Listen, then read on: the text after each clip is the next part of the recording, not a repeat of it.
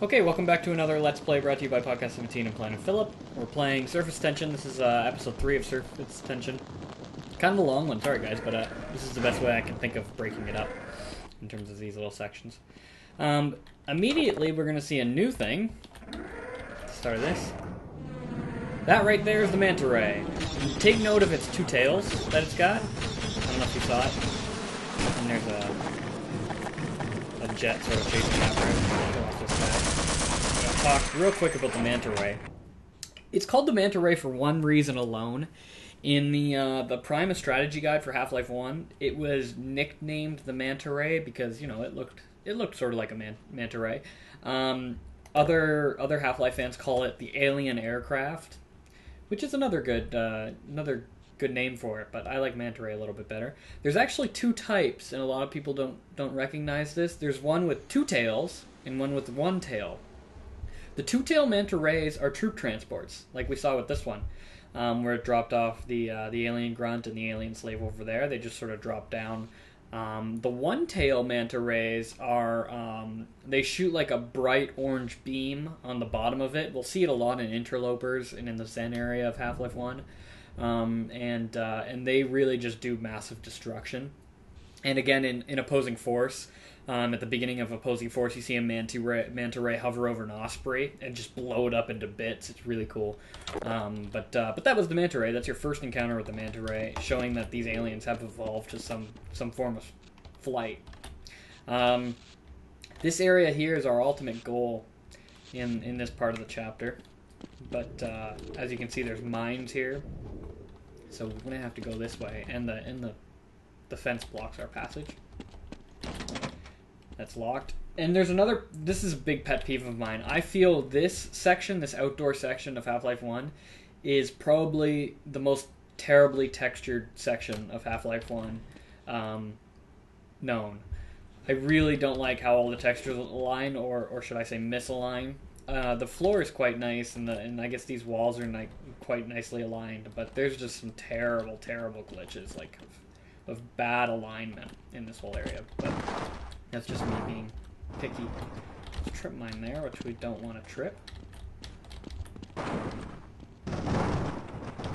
There's cool sequences, though, with the debris and stuff.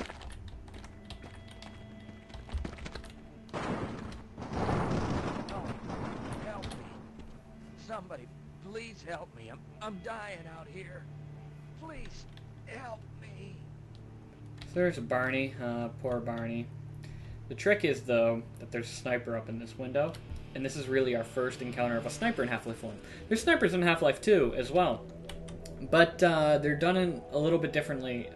Actually, they're both mapped in editor, in the Worldcraft editor for Half-Life 1, but the Valve editor and in Half-Life 2. But in Half-Life 1, it's a little bit different because it's just like another scripted gun, kind of like the ones that we've already seen before. So if we go out to this Barney to help him pick up his ammo, the sniper will start shooting at us. The best way to get rid of snipers in Half-Life 1 is to AR2. You could throw grenades up there, but in a couple seconds I'll show you why that's not a very good idea. In Half-Life 2, grenades are definitely your best option, but in Half-Life 1, not so much. Okay, so we have to head over to this minefield, or through this minefield, so we're going to do the AR2 trick again. Where we just sort of explode all the mines with the AR2. I think there's another one. So there's another sniper up here, and I'll show you why the grenades aren't a very good idea. So if we just sort of throw it up in there, you definitely get it in there, but it doesn't kill him.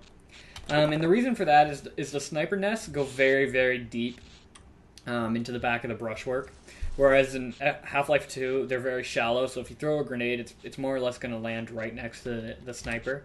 With the AR2, you can really just angle it up into the ceiling. There's a black ceiling up there, and kill off the sniper in there. It's a lot easier with AR2.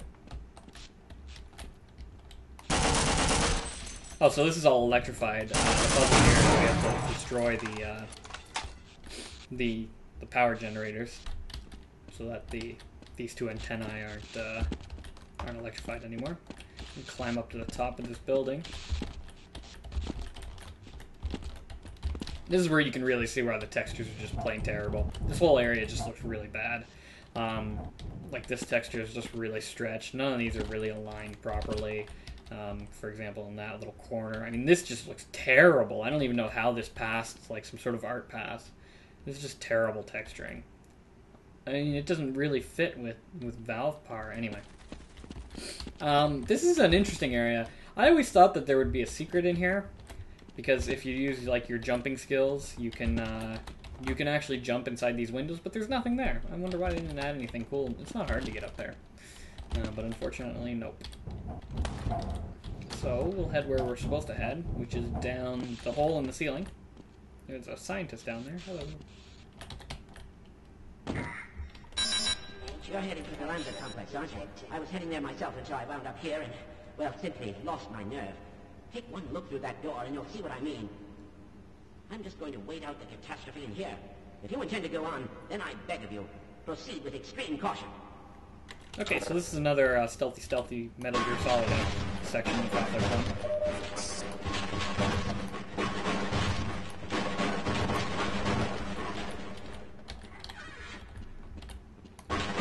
So you'll immediately notice that there's lots of trip mines, and we're going to be seeing a lot more in a second. But these trip mines are special. Special in the way that if you trip them, you will instantly die because the whole complex will explode. And the reason for that is because they will trigger themselves and eventually trigger a nuclear warhead, which is being stored inside this facility. So you have to be very careful. You can't blow any of them up. Can't shoot them. You have to avoid them. Purely avoid them. And with these boxes, you have to really be careful which ones you destroy and which ones you don't destroy. So here we go. You can see here, there's the nuclear warheads, and there's a whole bunch of laser trip mines. And furthermore, there's some head crabs in here, which you want to get rid of as soon as possible, because those head crabs can also trigger trip mines. So it's sort of a jumping puzzle, kind of, but more or less just try to get this done as safely as humanly possible puzzle. And like I said, you got to be careful which boxes you destroy, because say if we destroy this box, this trip mine will go off. If you push this box into the line, the trip mine will go off. So I've played this area countless times, and like I said, and also some of the boxes are linked. So the great way to explain that is this section. There's 6 boxes here, but if we just break that one, all 6 break. So some of them are linked, so you really have to know which ones you're breaking and which ones you can break and which ones you can't break. So our goal here is to get down this elevator. So the easiest way to do that, I've already shown you some of the path. You jump down here, come around here, kill the head crabs, break this box if you want to trip mine, come around, and then this is this is cool bit. There's a trip mine on either side of this box, but you can try jumping this and you can probably make it. But the easiest way is to just break open the sides. The whole box won't break. And you can just sort of step through. It's a cool bit. You can break this to get it out of the way. And I'm going to move this box preemptively, and you'll see why in a second. But we just sort of move it just like that. That's probably good enough. Maybe a little bit further. You got to be careful not to push it into those trip mines.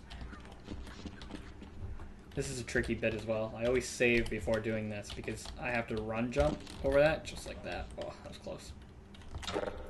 Another head crab here, which is probably the most violent head crab in the whole series. Because he sees you almost instantly. Jump over this. And if we trigger this button, this elevator will go up. But if you don't move the box ahead of time, the elevator will go up, the box will trigger this trip mine, and it's game over. So, we've already done that, so we move the elevator. And now we can just step on this box, so we're using it as sort of a platform. And bingo, there we go, we're all done. Safe and sound. No harm. Hello. There we go. And down the elevator we go.